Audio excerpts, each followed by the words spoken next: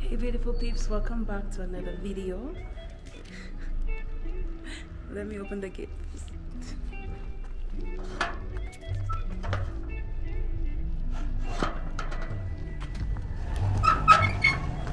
So today we're taking the kids to Poa Place again. Poa Place is a really good place to take kids, to bring your family. There is a zoo. There is a playground with roller coasters, slides, cars for kids to drive, trampolines, a bouncy castle. There's a swimming pool. Right now it's 7:30 a.m. We're starting the day off really early today. We have something to do in Eton, and then we'll go to Kapkoi to pick up the kids. This time we're bringing along more kids because we had a test run. Although it was challenging, it's challenging. We only had 4 kids. If you're confused what I'm talking about, it's in a previous vlog, okay? You could check that out there and enjoy the day with us. We had a lot of fun. The kids had a lot of fun. It was their first time at a playground, so they've been excited for this one since yesterday evening when we told them. They've been running around, laughing, smiling, so I cannot wait. I love this. I remember when I was a kid and they took us on an excursion around the island of Saint Lucian in the Caribbean, or they took us out to the town, they took us to KFC, they took us to the beach.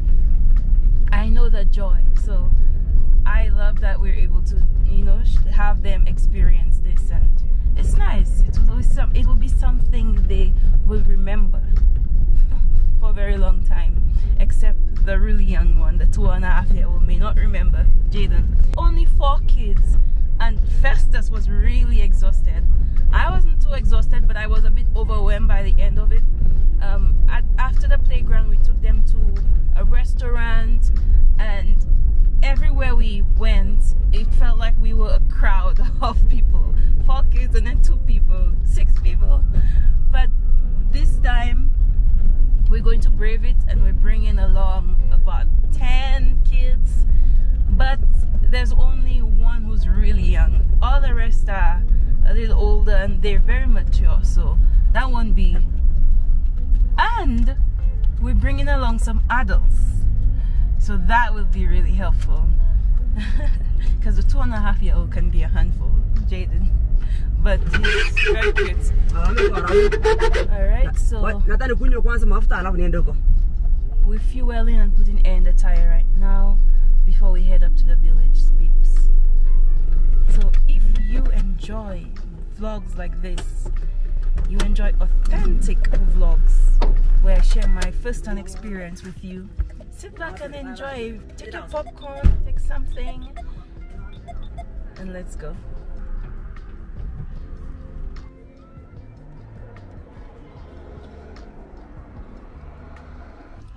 Peeps, this time I should try to remember to share with you the gas prices. Total sale, 3,000 shillings. Festus, how much? Tell me, total sale. $30. $30 for 16.9 liters. 16.9, 17 liters. She's talking to you. Oh. No, she's not talking to me. Oh. 17 liters for $30 of gas. And in Kenya there is, well, so far what I've experienced, and I asked someone, the gas options are just regular gas. They don't have premium, blah blah blah. Yeah, they don't have. Yeah, they don't have gas and diesel. Yeah. 2 options.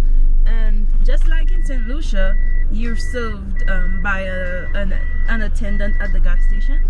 They serve you at the gas pump. Gas for the vehicles for fueling and cooking oil. So oil to cook with. One of the most expensive commodities in Kenya right now.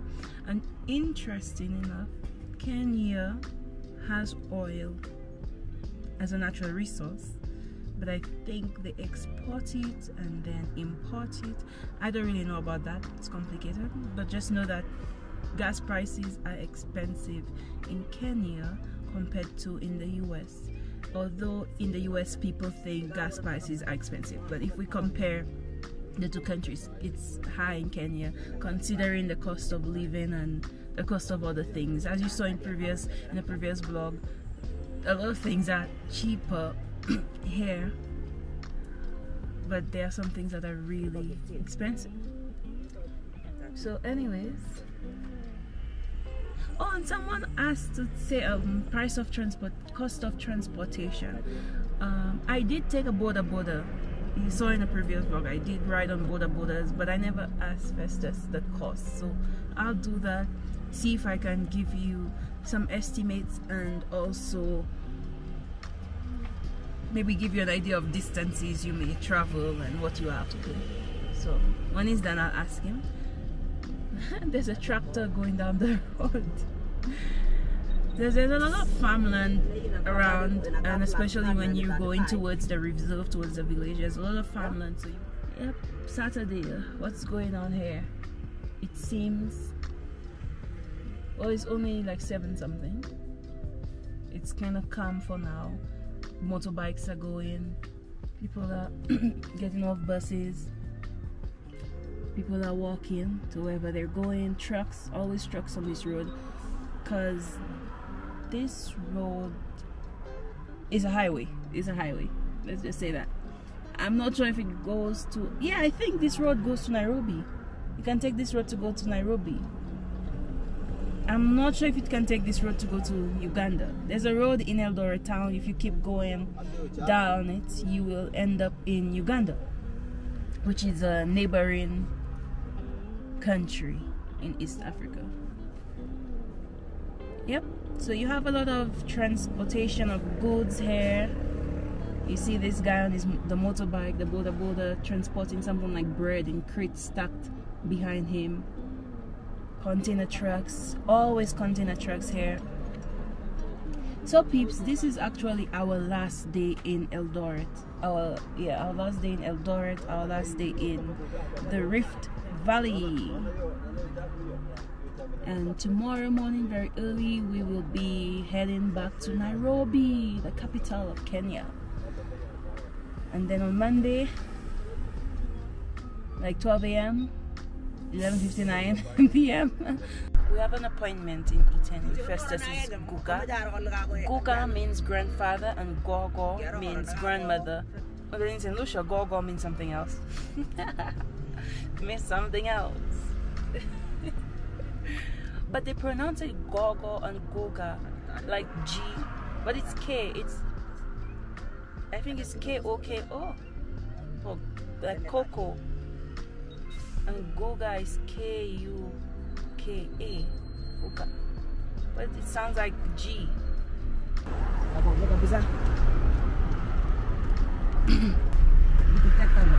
Bus to Nairobi? Yeah, that looks like a good bus. That's good. Town Norfolk. So the gas station we just went to, it's called Starbucks gas station, but Annex is written on it because the area is called Annex in Eldoret. Starbucks in Annex. Yeah. This is where we'll be coming tomorrow. This is where we'll be coming in a few hours with the kids. Not Equity Bank. Poor Place Resort. In there. Someone wanted to know about the cost of transportation here. So I was thinking,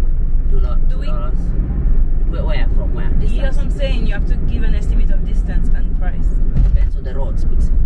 Depends on the roads. Yeah, everything here is variable.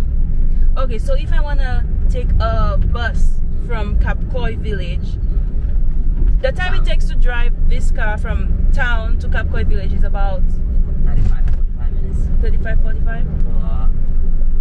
But for a regular matatu, like a regular bus, it will probably take 50 minutes to an hour, because they'll be picking up customers on the way. And sometimes, depending on the type of roads, depending on the availability of the vehicles, the prices can change. But now we are paying $2 from our home village to the city, to the town. $2. Already, yeah.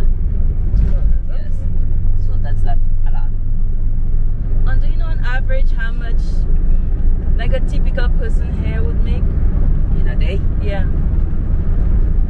Let's say for somebody in the village, like without any skills, you know, like regular skills, like just with your hands and whatever, no skills, you would be paid $3 a day. $3. But I have a question. You said regular skills with your hands. No. Without skills, and skill meaning you just need labor, like force. Okay. So like, they're a laborer, yes, but like, not like a carpenter. Not like a carpenter. Okay. Carpenter ferries, they get paid for somebody like a mason who is building a house. They get paid 2,000 shillings, in which it's like $20 a day if they are building like a house. But the laborers who are assisting him would be paid $5. We have also the high paid employees in Kenya. Most of them are even paid in form of euros and dollars, and you'll be surprised that they're even earning more than people in America. They're getting paid in euros or dollars, maybe $5,000 a month, in which that's common if you're working for a non-governmental organizations. So if you're getting paid that amount, it means you're living heavy, living large, because you don't have a lot of expenses.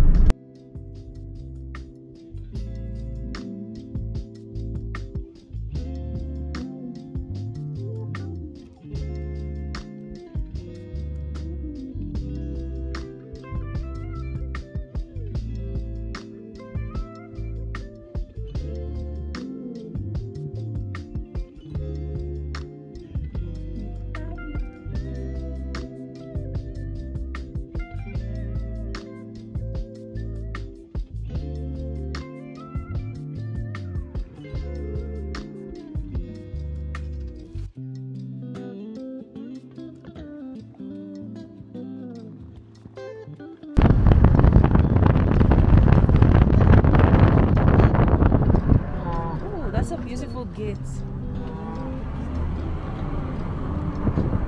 The soil has been tilled and prepared for when the rains come.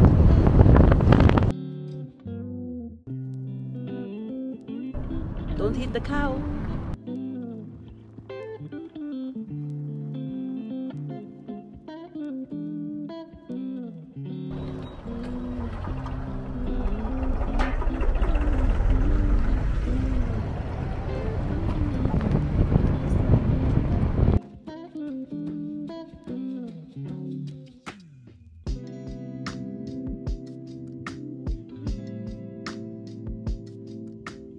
So peeps, we just added like 2 or 3 more children to the group we're taking to town. So now we have about 13 or 14 children. It will be epic. Ooh, I can't wait. But that's later in the morning. And now we're in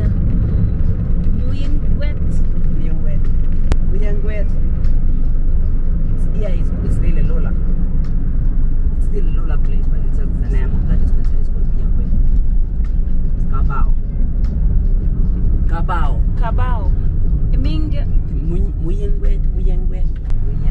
Muyangwet. Yeah. Muyangwet. So this intersection we just passed, there was a sign saying if you go straight this way, you go to Elgeyo Marakwet border. If you go that way towards the right, you're gonna go to Moiben, and if you go left, you go to Naiberi. So the only bills that we have in the village is electricity. For those people who have electricity, it's probably gonna range between $3 to $10 depending on what you're using. If you're just using like regular lights and radio and television, it's probably gonna be like $3. And if you are getting your electricity for other purposes, let's say for welding and using your iron, cooking with it, it's gonna be expensive, probably $20–30 a month.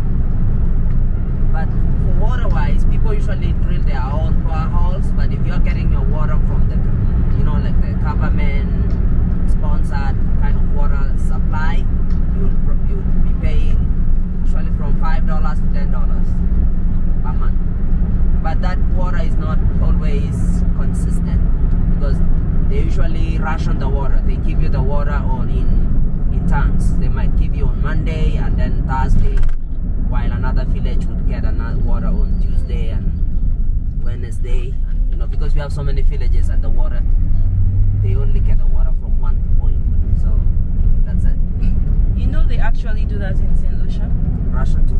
Yeah, they started some years ago. They started rationing the water, especially when it rains. The water stops flowing in the pipes. They close the water source because maybe they're treating it or something. I don't know. But a lot of the times they ration the water. They may give this village water and then the next village water later in the day or the next day, whatever. But so you just have electricity, water bill. Yeah. And you pay that on a monthly basis? On a monthly basis. But for me, for our place, for my home, we have electricity since when I was young. I never saw my home without electricity. We've been paying between $5 to $10 depending, because we've already supplied our electricity to some of my brother's houses. So it's not only one house that's getting the electricity. It's probably like 3 or 4 houses with one electricity source. So that's why it's high. But if you divide it between the number of houses that's using that electricity, it's just gonna average like $4 a month. So if you're living in the village, you will probably have like a home, temporary or permanent, depending on your financial level.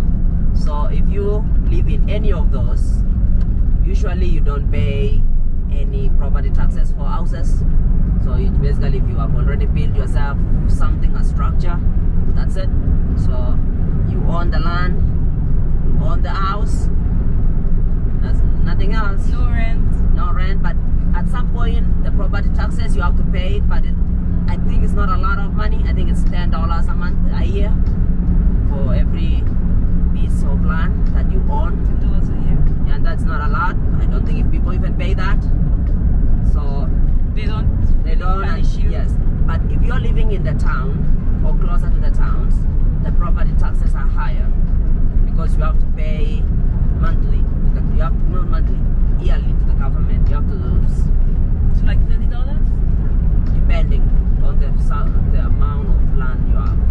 So it's different. In towns, people usually rent, or maybe if they own a house, they have to pay property taxes for that house, like for the place they live.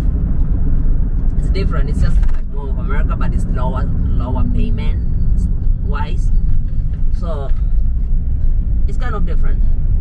It's good, and also sometimes it's not.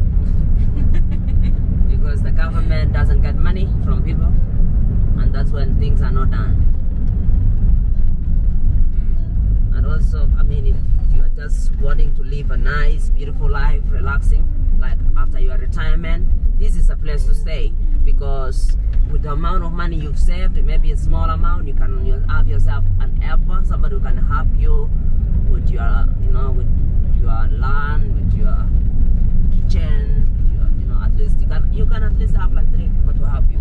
Maybe one kid man, kid woman, one farm boy or farm woman, and maybe your wife or your spouse have somebody to help in the kitchen for a very affordable price. So I don't think we're going to discuss about the payment of the house helps. Can the wife's husband also be a helper in the kitchen? Rarely. In our culture, rarely. So it depends on the culture and where you are. If you are in towns, yeah. And the person? If you are in the village, rarely. Because it's most things that are done in the kitchen are women roles, and we have really distinct roles here in the village, especially our culture. Women do this, men do that, women do this, men do that. That's how it is. So if you have money, you can just get yourself a house help, somebody to help your wife or your spouse with the food, cooking food, with the cleaning and stuff. Yeah. Okay, peeps, so we're here